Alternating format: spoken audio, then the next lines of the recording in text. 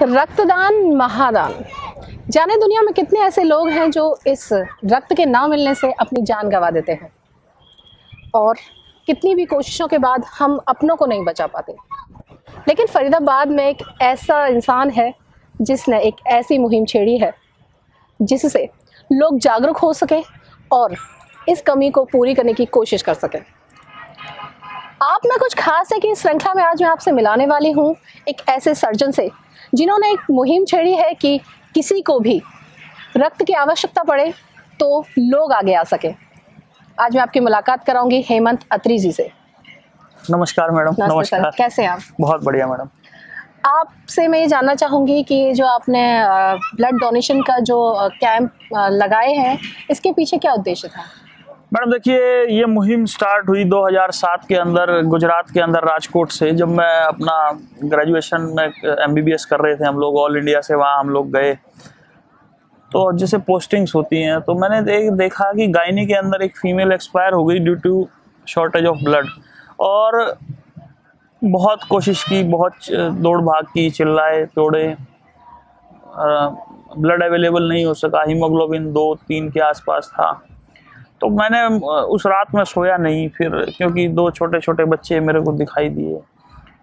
मैंने सोचा यार MBBS में तो आ गए हैं ऑल इंडिया से, लेकिन अब कुछ देश के लिए भी करके जाना है। तो मैंने कहा क्यों ना हम एक ग्रुप बनाएं जिसमें हम लोगों को प्रेरित करें रक्तदान के लिए। शायद दर्शकों को जानकर ये बहुत खुशी होगी कि फरीदाबाद इस पूरे हरियाणा के अंदर रक्तदान में नंबर 1 है।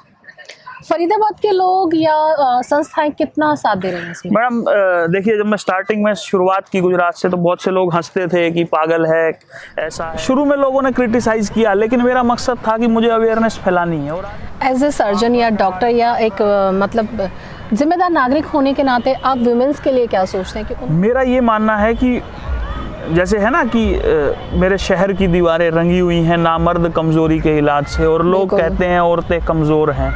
ऐसा बिल्कुल नहीं है। इसका सबसे बेस्ट ये है कि अवेयरनेस जगाई जाए।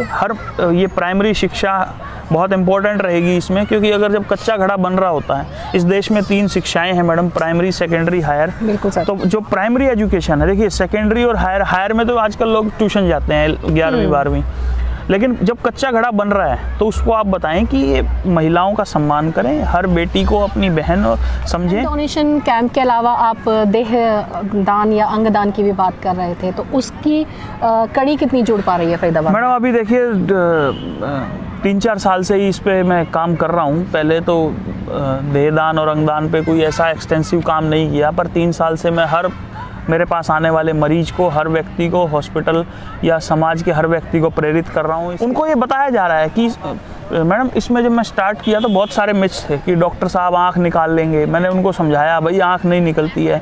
फिर उन्होंने मुझे बोला कि सर आप आँख हम डोनेट करेंगे तो अगले जन्म में हम अंधे पैदा होंगे। तो मैंने उनको समझाया भाई अगला जन्म देखा किसने है। बिल्कुल। तो मैडम अवेयरनेस बहुत इंपॉर्टेंट है। जब उनको ये इंश्योर हो गया कि डॉक्टर साहब जो बात कह रहे हैं, जो समझाने वाला व्यक्ति है उस पर भी लोगों का विश्वास होना जरूरी है, मैंने उनको समझाया और उसके बाद उनको समझ में आई। और उन सभी लोगों ने मेरे घर आके, मेरे घर पे फंक्शन था उसमें उन्होंने सबने आके रजिस्ट्रेशन किया। इसके जो आपने चलाई है इसमें आपको अचीवमेंट्स क्या क्या मिले हैं? अगर हम मतलब थोड़ी सी मैडम अच्छाई की बात करें तो अचीवमेंट्स मैडम लोगों का प्यार मिला है। जैसे अभी हम इंटरव्यू से पहले आपने देखा लोग अपने आप जानने लगे हैं, शायद आप रिकॉग्नाइज करने लगे हैं कि इवन कई बार मैं भी नहीं जानता हूँ लोगों को। ये अचीवमेंट मैं मानता हूँ कि लोगों का प्यार मिल रहा है। कहा जाता है कि सेवा धर्म सर्वोपरि होता है, लेकिन कहीं ना कहीं लोग इस पे कटाक्ष करते हैं कि ये एक पैसा कमाने का जरिया भी है। हाँ, तो आपको क्या लगता है कि मैडम ये आपने बहुत ही अच्छी बात की और बहुत ही नेक बात की। मैं इस पे बहुत ही सहमत हूँ आपकी बात से।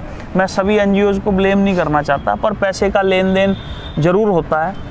इसी के तहत मैं अगर आपको एक बात बताऊं, अगर इस फरीदाबाद में कोई भी व्यक्ति, मैं सिर्फ जैसे अपनी इंडियन मेडिकल एसोसिएशन है या सर्जन एसोसिएशन है उसमें रजिस्टर्ड हूं, इसके अलावा मैं किसी भी संस्था में रजिस्टर्ड हुई नहीं।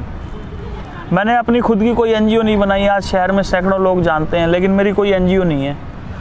और जो भी मेरे फंक्शन होता है, अगर कोई व्यक्ति कह दे कि भाई हमसे 1000 रुपया, 500 रुपया या 10 रुपया भी लिया है, तो मैं चाहूँगा कि वो लोगों को बताए आज हमने पैसे का लेन देन मैडम करते ही नहीं है, क्योंकि मेरे पिताजी मदर ने मुझे सिखाया है कि पैसे पे ही सबसे ज़्यादा लड़ाई होती है। बिल्कुल। तो पैसे को हमने त्यागा हुआ है। इवन मैं तो अपने पॉकेट से लगाता हूँ। हमारे भाई साहब हैं यहाँ, हमारे भाई साहब हैं दीपक प्रसाद जी हैं, अभी वो रोटरी आस्था में प्रधान हैं, वो हमारे साथ आते हैं। बहुत सारे नेक लोग आते हैं, आप जैसे लोग आते हैं। अगर कोई हमसे कहता है पैसा दो, हम बोलते हैं पैसा नहीं, आप सामान भी खुद लेके आओ। बहुत से लोग बोलते हैं कि सामान हम आपको दे देंगे, मैं बोलता हूँ मेरे को नहीं देना है, सामान भी आप लेके आओ। मैं चैनलाइज करता हूँ आपको वहाँ लेके जाता हूँ, मैं वहाँ व्यवस्था करता हूँ, मैं आपको चेयर कुर्सी सम्मान दिलवाता हूँ। पहचान फरीदाबाद की टीम से आज आप जुड़े हैं, तो क्या अपील करना चाहेंगे फरीदाबाद के लोगों से? देखिए, फरीदाबाद के लोग बहुत ही अच्छे, बहुत ही दानी, और मैं कहूँगा इस देश के, इस हरियाणा के लोग, मैं हरियाणवी भी अगर बोलूँ तो इस माटी के लोग, इस माटी के लोग बहुत ही बढ़िया हैं। हमारा हरियाणा इस देश में बहुत ही बढ़िया है। अब मैं ज़्यादा हरियाणवी में ना बोलते हुए, लेकिन मेरा हर फरीदाबाद वासी से यही निवेदन है कि अपने आसपास के एनवायरनमेंट को बेहतर बनाएं। There is no substitute for hard work, punctuality and sincerity. समाज में शायद ही ऐसा कोई मुद्दा होगा या ऐसी कोई चीज़ होगी जिन पर हेमंत सर ने हमें बताया ना होगा। आप में कुछ खास है। आज हमारी मुलाकात जो हुई है वो हेमंत अत्री जी से हुई है, जिन्होंने रक्तदान, देहदान, महिला सशक्तिकरण, बहुत सारी चीज़ों पर चर्चा की गई। ये फरीदाबाद वालों के लिए एक छोटी सी सीख हो सकती है, पहल हो सकती है कि आप भी अपने लिए कुछ ऐसे कार्य करें। यदि आप भी कुछ ऐसे इंसानों को जानते हैं जिनमें कुछ खास है, तो प्लीज़ मुझे बताइए। पहचान फरीदाबाद की टीम से मैं दीपिका।